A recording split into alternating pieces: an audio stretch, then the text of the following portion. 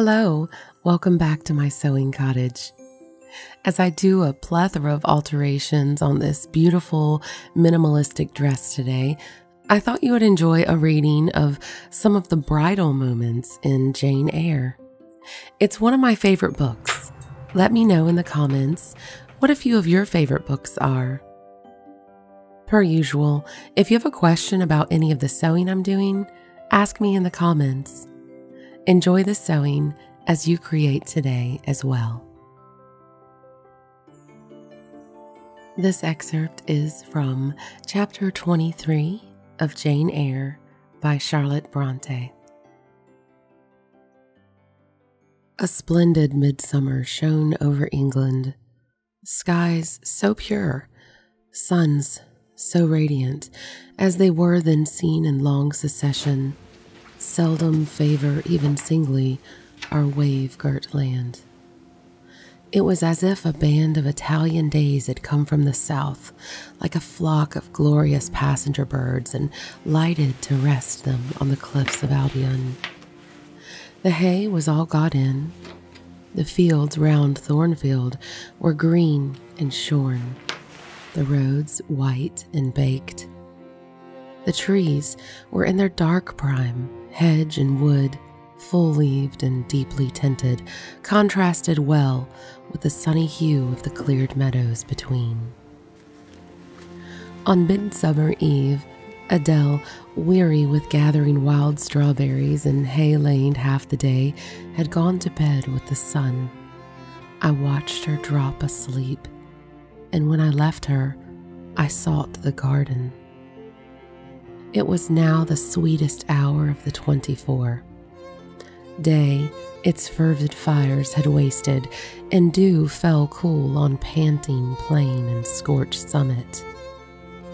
Where the sun had gone down in simple state, pure of the pomp of clouds, spread of a solemn purple, burning with the light of red jewel and furnace flame at one point, on one hill peak, and extending high and wide, soft and still softer, over half heaven.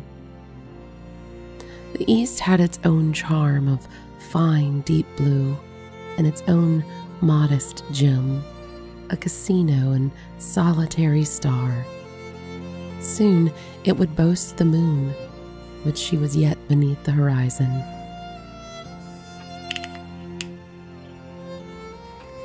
I walked a while on the pavement, but a subtle, well-known scent, that of a cigar, stole from some window. I saw the library casement open a handbreadth. I knew I might be watched thence, so I went apart into the orchard. No nook in the grounds more sheltered and more Eden-like. It was full of trees, it bloomed with flowers. A very high wall shut it out from the court. On one side, on the other, a beech avenue screened it from the lawn. At the bottom was a sunk fence, its sole separation from lonely fields, a winding walk bordered with laurels and terminating in a giant horse chestnut, circled at the base by a seat led down to the fence. Here one could wander unseen, while such honey-dew fell, such silence reigned, such gloaming gathered. I felt as if I could haunt such shade forever, but in treading the flower and fruit parterres at the upper part of the enclosure, enticed there by the light the now rising moon cast on this more open quarter, my step stayed, not by sound, not by sight, but once more by a warning fragrance. Sweetbriar and southern wood, jasmine, pink, and rose have long been yielding their evening sacrifice of incense. This new scent is neither of shrub nor flower. It is, I know it well, it is Mr. Rochester's cigar. I look around and I listen. I see trees laden with ripening fruit. I hear a nightingale warbling in a wood half a mile off. No moving form is visible, no coming step audible, but that perfume increases. I must flee. I make for the wicket leading to the shrubbery, and I see Mr. Rochester entering. I step aside into the ivy recess. He will not stay long. He will soon return whence he came, and if I sit still, he will never see me. But no, eventide is as pleasant to him as it is to me, and this antique garden as attractive. And he strolls on, now lifting the gooseberry tree branches to look at the fruit, large as plums, with which they are now laden, now taking a ripe cherry from the wall, now stooping towards a knot of flowers, either to inhale their fragrance or to admire the dew beads on their petals. A great moth goes humming by me. It alights on a plant at Mr. Rochester's foot. He sees it and bends to examine it. Now he has his back towards me, thought I, and he is occupied too. Perhaps if I walk softly, I can slip away unnoticed. I trode on an edging of turf that the crackle of the pebbly gravel might not betray me. He was standing among the beds at a yard or two distant from where I had to pass. The moth apparently engaged him. I shall get by very well, I meditated. As I crossed his shadow, thrown long over the garden by the moon, not yet risen high, he said quietly, without turning, "Jane, come and look at this fellow." I had made no noise. He had not eyes behind. Could his shadow feel? I started at first, and then I approached him. "Look at his wings," said he. "He reminds me rather of a West Indian insect. One does not often see so large and gay a night rover in England. There, he has flown." The moth roamed away.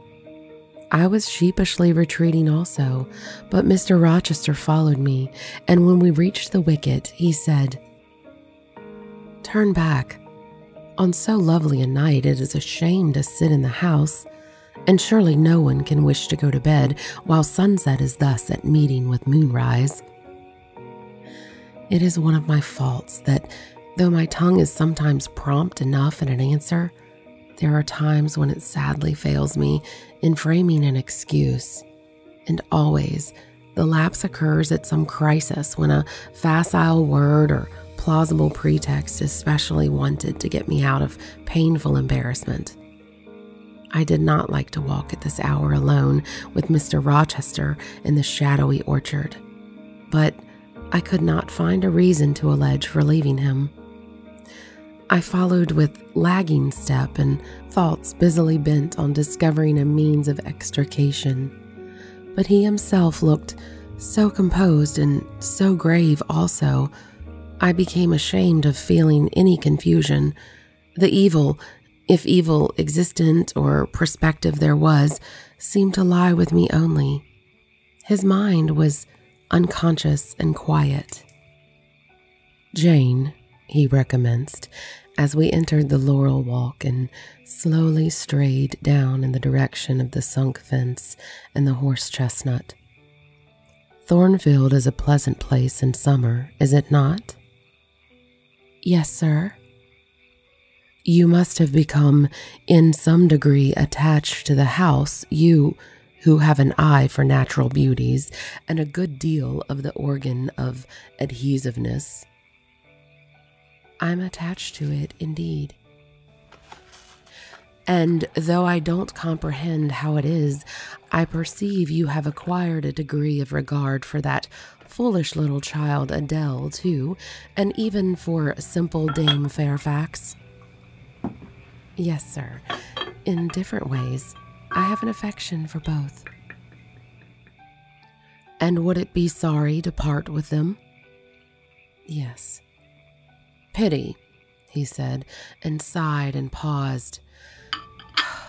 "It is always the way of events in this life," he continued presently.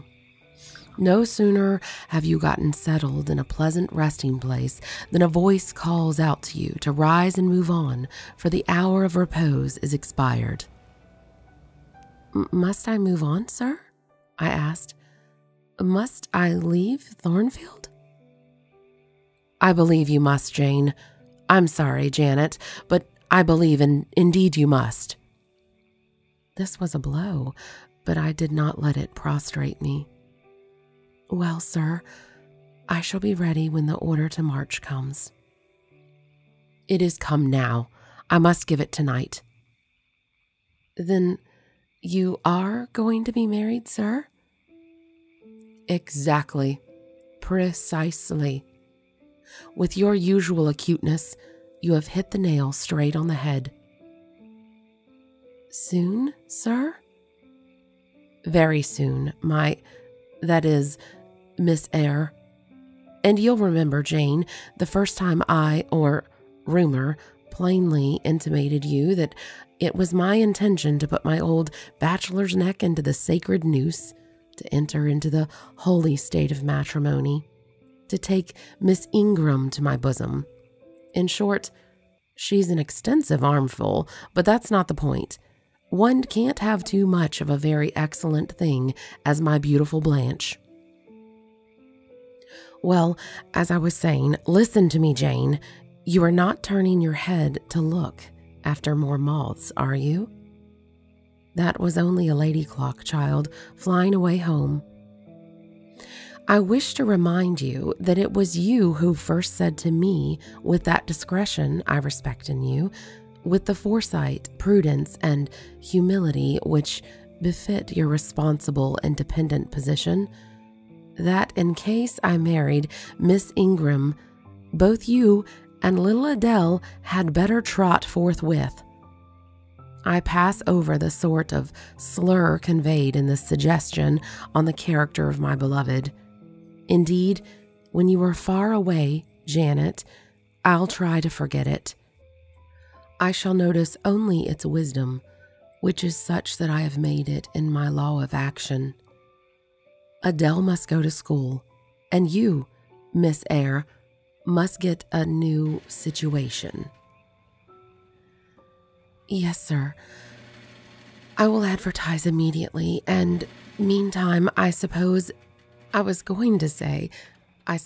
may stay here till I find another shelter to betake myself to, but I stopped, feeling it would not do to risk a long sentence, for my voice was not quite under command. In about a month, I hope to be a bridegroom, continued Mr. Rochester, and in the interim, I shall myself look out for employment and an asylum for you. Thank you, sir. I'm sorry to give... Oh, no need to apologize. I consider that when a dependent does her duty as well as you have done yours, she has a sort of claim upon her employer for any little assistance he can conveniently render her. Indeed, I have already, through my future mother-in-law, heard of a place that I think will suit. It is to undertake the education of the 5 daughters of Miss Diocenes O'Gall of Bitternut Lodge, Connaught, Ireland. You'll like Ireland, I think. They're such warm-hearted people there, they say. It's a long way off, sir. No matter. A girl of your sense will not object to the voyage or the distance. Not the voyage, but the distance, and then the sea is a barrier. From what, Jane? From England and from Thornfield and, well, from you, sir. I said this almost involuntarily, and with as little sanction of free will, my tears gushed out. I did not cry so as to be heard. However, I avoided sobbing. The thought of Mrs. O'Gall and Bitternut Lodge struck cold to my heart, and colder the thought of all the brine and foam, destined, as it seemed, to reach between me and the master at whose side I now walked. In the coldest, the remembrance of the wider ocean, wealth, caste, custom intervened between me and what I naturally and inevitably loved. It's a long way, I again said. It is, to be sure, and when you get to Bitternut Lodge, Connaught, Ireland, I shall never see you again, Jane. That's morally certain. I never go to Ireland, not having myself much of a fancy for the country. We have been good friends, Jane, have we not? Yes, sir. And when friends are on the eve of separation, they like to spend the little time that remains to them close to each other. Come, we'll talk over the voyage and the parting quietly, half an hour or so while the stars enter into their shining life up in the heaven yonder. Here is the chestnut tree. Here is the bench at its old roots. Come, we will sit there in the peace tonight, though we should never be more destined to sit there together. He seated me and himself. It is a long way to Ireland, Janet, and I am sorry to send my little friend on such weary travels, but if I can't do better, how is it to be helped? Are you anything akin to me, do you think, Jane? I could risk no sort of answer by this time. My heart was still. Because, he said, I sometimes have a queer feeling with regard to you, especially when you are near me, as now. It is as if a string somewhere under my left ribs tightly and inextricably knotted to a similar string situated in the corresponding quarter of your little frame, and if that boisterous channel and 200 miles or so of land come broad between us, I'm afraid that cord of communication will be snapped. And then I've a nervous notion I should take to bleeding inwardly. As for you, you'd forget me. That I never should, sir.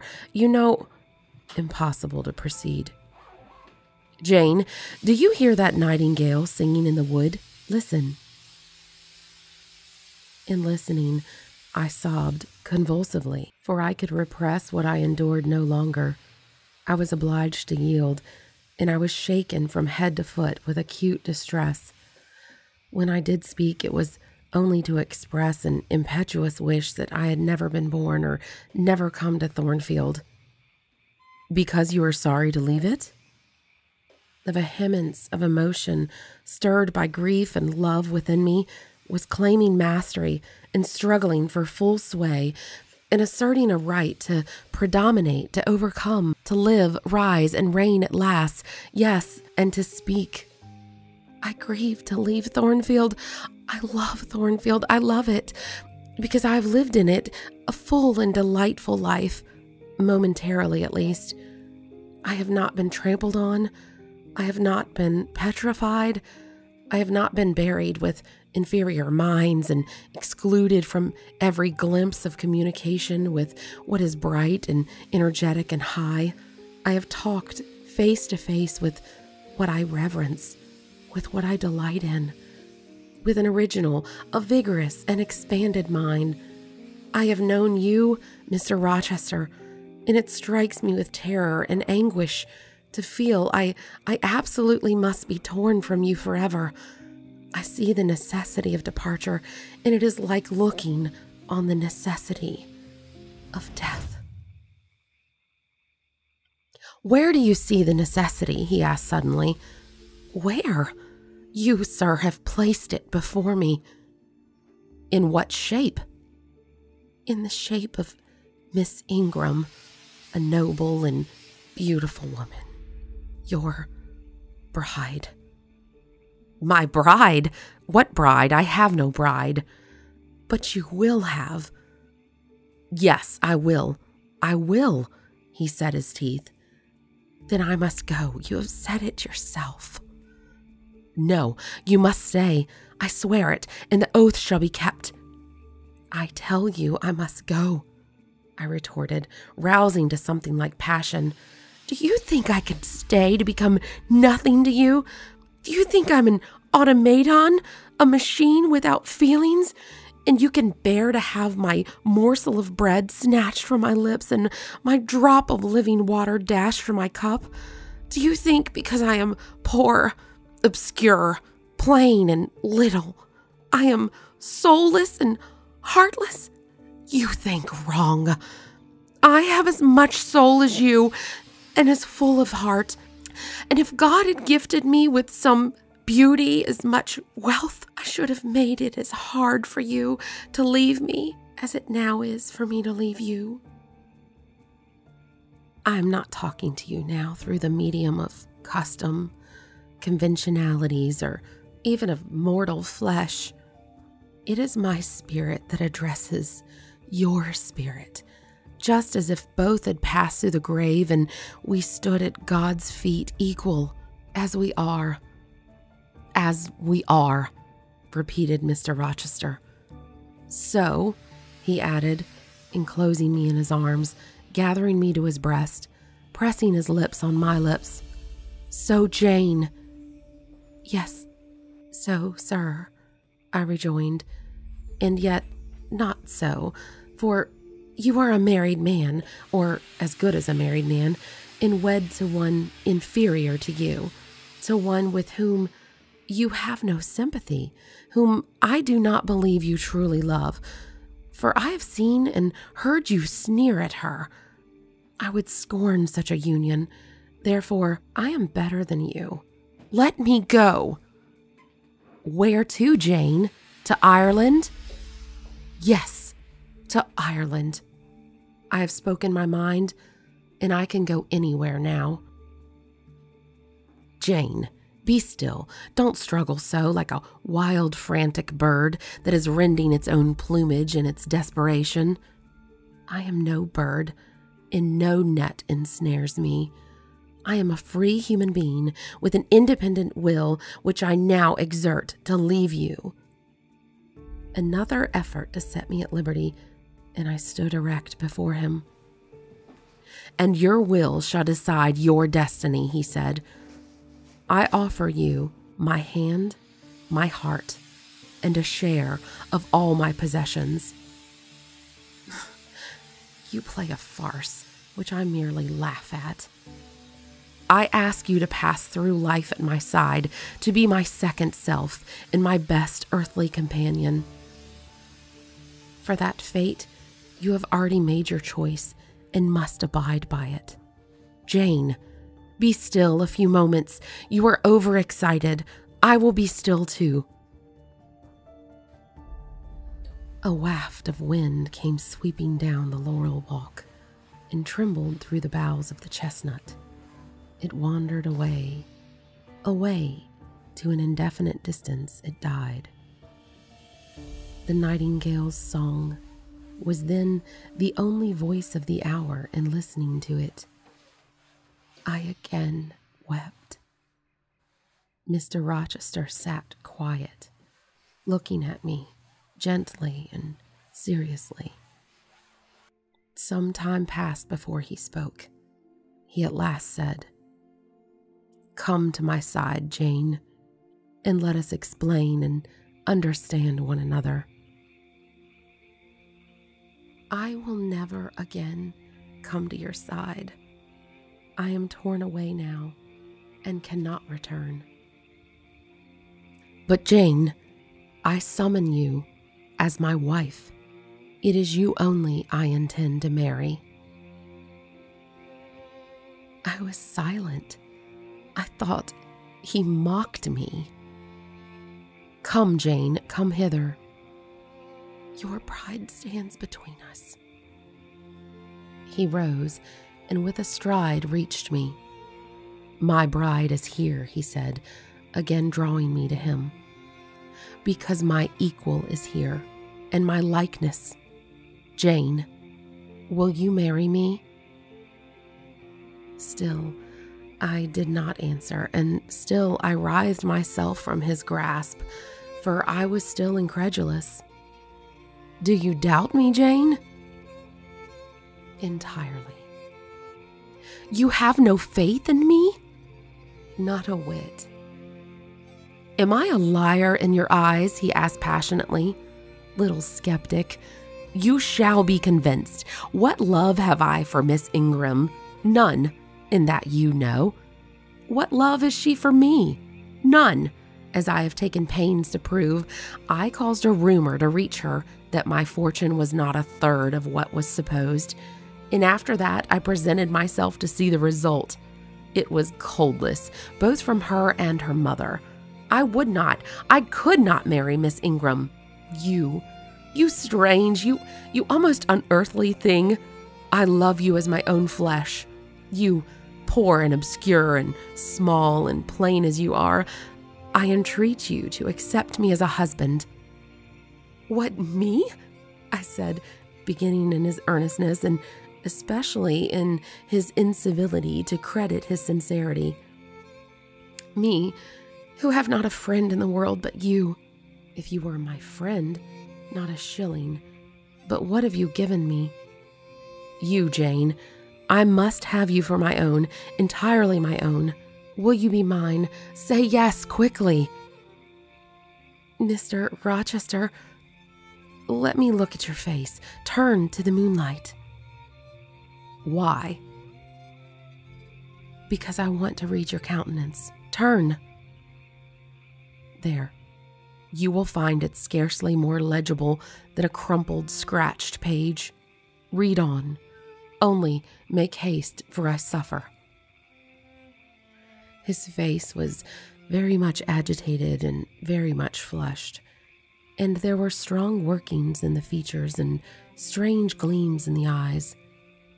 "Oh, Jane, you torture me," he exclaimed. "With that searching and yet faithful and generous look, you torture me." "How can I do that? If you are true and your offer real, my only feelings to you must be gratitude and devotion. They cannot torture." "Gratitude," he said, and added wildly, "Jane, accept me quickly. Say, Edward, give me my name, Edward. I will marry you." "Are you in earnest? Do you truly love me? Do you sincerely wish me to be your wife?" "I do, and if an oath is necessary to satisfy you, I swear it." "Then, sir, I will marry you." "Edward, my little wife." "Dear Edward." Come to me entirely now," said he, and added in his deepest tone, speaking in my ear as his cheek was laid to mine, "Make my happiness, I will make yours." "God pardon me," he subjoined ere long, "and man meddle not with me. I have her and will hold her." "There is no one to meddle, sir. I have no kindred to interfere." "No, that is the best of it," he said. And if I had loved him less, I should have thought his accent and look of exultation savage, but sitting by him, roused from the nightmare of parting, called to the paradise of union, I thought only of the bliss given me to drink in so abundant a flow. Again and again he said, "Are you happy, Jane?" And again I answered, "Yes." After which he murmured, "It will atone, it will atone. Have I not found her friendless and cold and comfortless? Will I not guard and cherish and solace her? Is there not love in my heart and constancy in my resolve? It will expatiate at God's tribunal. I know my Maker sanctions what I do. For the world's judgment, I wish my hands thereof. For man's opinion, I defy it." But what had befallen the night? The moon was not yet set, and we were all in shadow. I could scarcely see my master's face, near as I was, and what ailed the chestnut tree? It writhed and groaned, while wind roared in the laurel walk and came sweeping over us. "We must go in," said Mr. Rochester. "The weather changes." "I could have sat with thee till morning, Jane." And so, thought I, could I with you. I should have said so, perhaps, but a livid, vivid spark leapt out of the cloud at which I was looking, and there was a crack, a crash, and a close rattling peal, and I thought only of hiding my dazzled eyes against Mr. Rochester's shoulder. The rain rushed down. He hurried me up the walk, through the grounds, and into the house. but we were quite wet before we could pass the threshold. He was taking off my shawl in the hall and shaking the water out of my loosened hair when Mrs. Fairfax emerged from her room. I did not observe her at first, neither did Mr. Rochester. The lamp was lit. The clock was on the stroke of 12. "Hasten to take off your wet things," said he, "and before you go, good night. Good night, my darling." He kissed me repeatedly. When I looked up on leaving his arms, there stood the widow, pale, grave, and amazed. I only smiled at her and ran upstairs. Explanation will do for another time, thought I. Still, when I reached my chamber, I felt a pang at the idea she should even temporarily misconstrue what she had seen. But joy soon effaced every other feeling, and loud as the wind blew, near and deep as the thunder crashed, fierce and frequent as the lightning gleamed, cataract-like as the rain fell during a storm of 2 hours' duration, I experienced no fear and little awe. Mr. Rochester came thrice to my door in the course of it to ask if I was safe and tranquil, and that was comfort. That was strength for anything.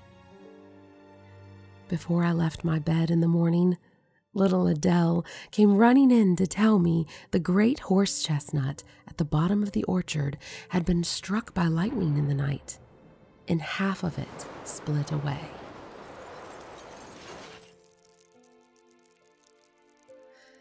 And that, my dears, for any of you who are familiar with this great literary work, that's some amazing foreshadowing. Let me know in the comments if you want me to do a chapter of the marriage scene that's coming up. I would love to do that for you. In the meantime, here is another bridal-themed story for you. And if time has passed since I uploaded this and I did do the wedding chapter, I will link to it right here for you to enjoy. May you be well.